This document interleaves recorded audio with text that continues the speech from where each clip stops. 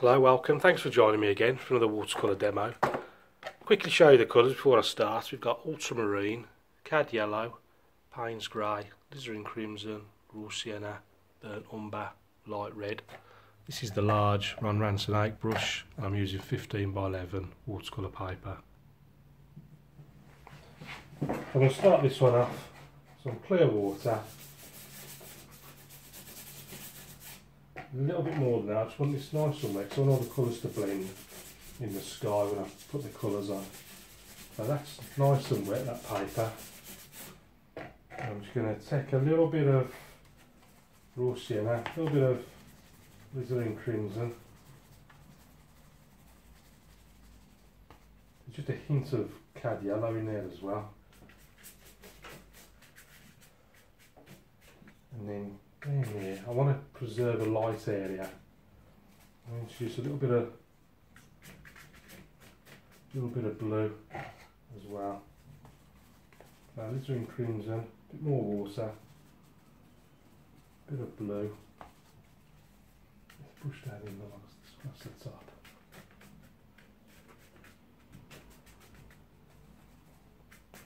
Just come in like that. A bit more in from this side. More crimson, a bit more blue, just at the very tip of the corner of the brush I did in the water, just to loosen it up slightly, but not too much because otherwise there'll be paint all running all down the paper. So, you should put a few little clouds in there. Just got a little bit of Payne's grey in there, ultramarine. So just want a hint of some cloud just there, only very small, very subtle. Just that, just like that. Just push down a little bit more. Right then. I want it's quite sharp on the horizon, so I'll have to dry it, but I should put it flat first against my easel. And I'll get the air dried out, and then I'll put the horizon line in. So bear with me one sec.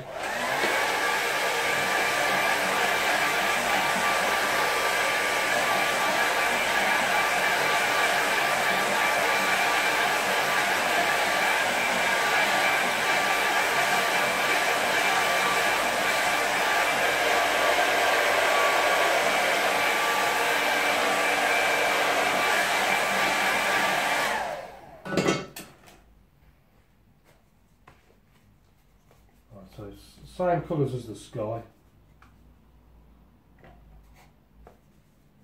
More water just to loosen the paint up a little bit.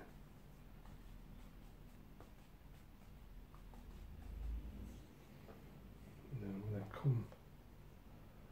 bring it just above the halfway point, I think. Just watching those, I have just a loose hair in there somewhere. Gonna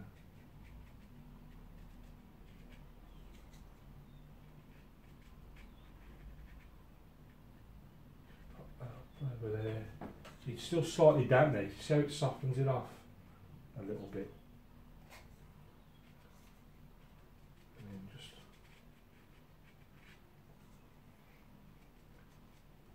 just dabbing here and there, just leaving little bits of unpainted sections. For like little details in the distance. Don't know what they are, could be anything.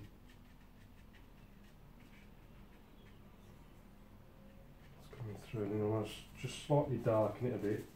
Just add a little bit of Payne's grey, a little bit of blue. Slightly darker mix, just get this a little bit closer.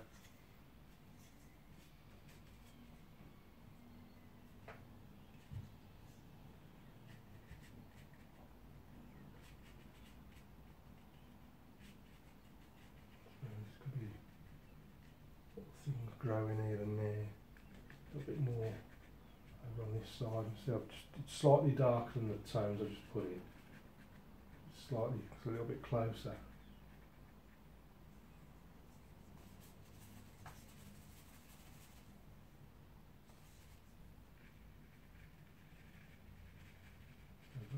Put a few little trees there.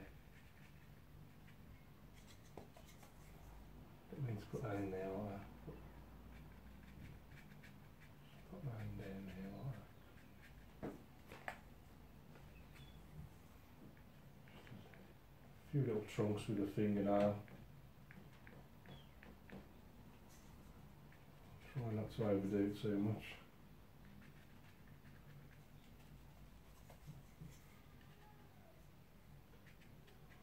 Just like some little dips and dabs.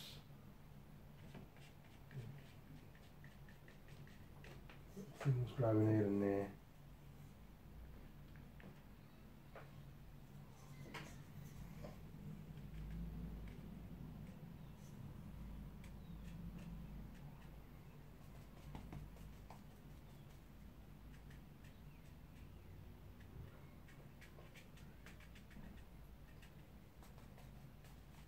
I'm just using the same, it's quite a limited palette.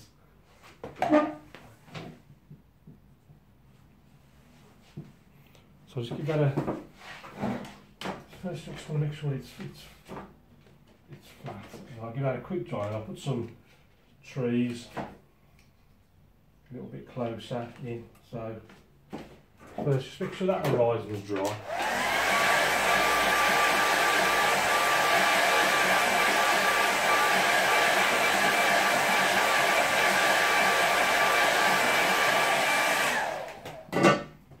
Some really dark trees in there, so I'm using the same colours but really less water, more paints, really dark. And I'm just going to try and get some random shapes. Get that one a little bit bigger. Just pop in some little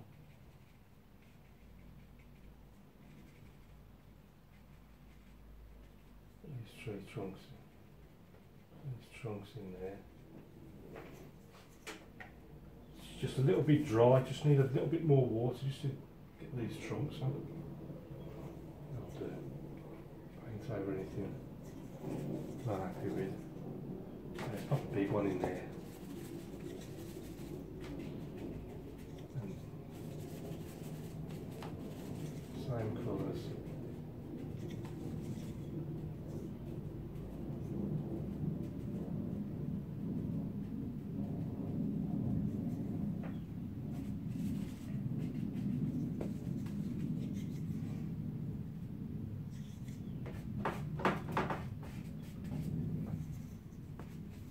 I need some on this right hand side as well, I think. I'll come back to them in a bit and pop a few shadows on the ground from those trees there.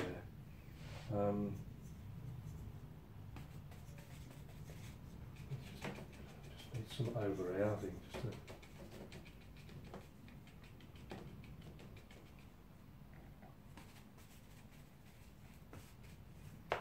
what I'm tempted to go with some,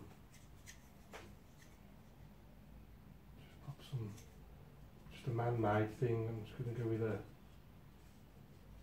2 or 3 telegraph poles, I think. Pop that one in there like that.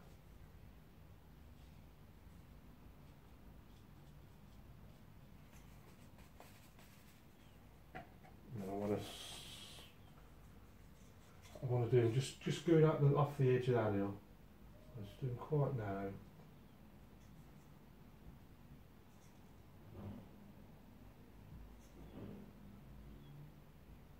That one's there, and then you got a little bit further away. I'll have to switch to the other brush, I think, for the rest of them. I'm switching to the rigger brush. And then they get quite narrow then.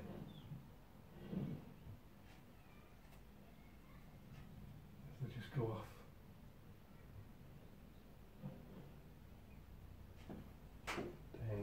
Down the hill, so you just want a few little lines.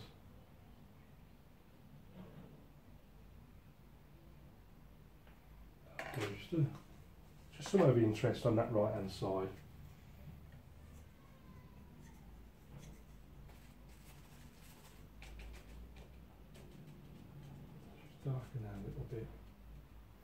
Right, now I think I just want some shadow, so I'm just gonna, I'm using the same colour actually, I'm just loosening, just lightening it slightly by adding a bit of water. I'm using that same mix.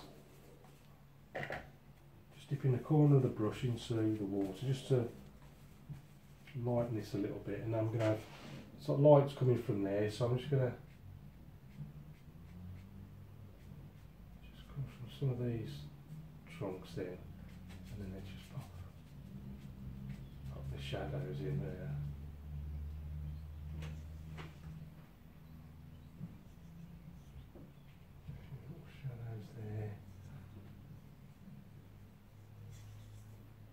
Like that, so these are sort of coming,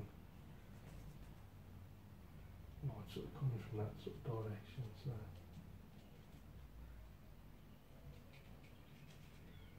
shadows there, just put my finger in there.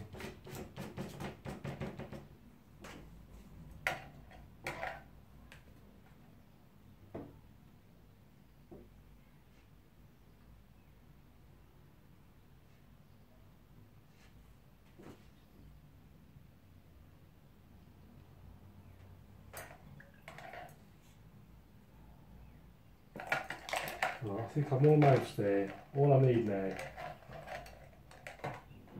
for a little figure.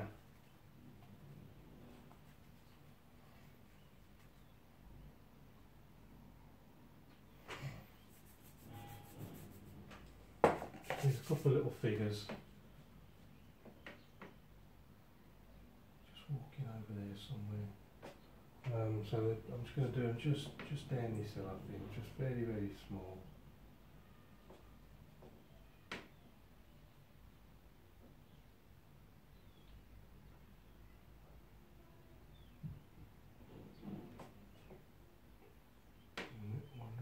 To him.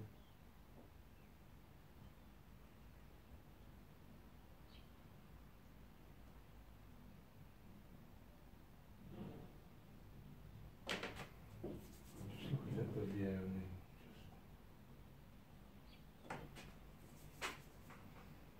I think I'm going to call that one finished, so I'll just put my name in the corner.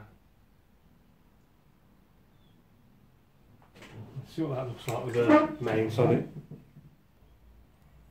So here's the finished painting in the mains. So let's have a closer look at it. Started off with the sky area. We got mixes of raw sienna, alizarin crimson for the lighter sections. Darker areas I've added a bit of ultramarine. Now preserve this area in the sky, which I wanted reflected down in the snow below. But then just use the height just to suggest a few little clouds here, just putting very, very simply, very subtly, just heading out over the horizon line.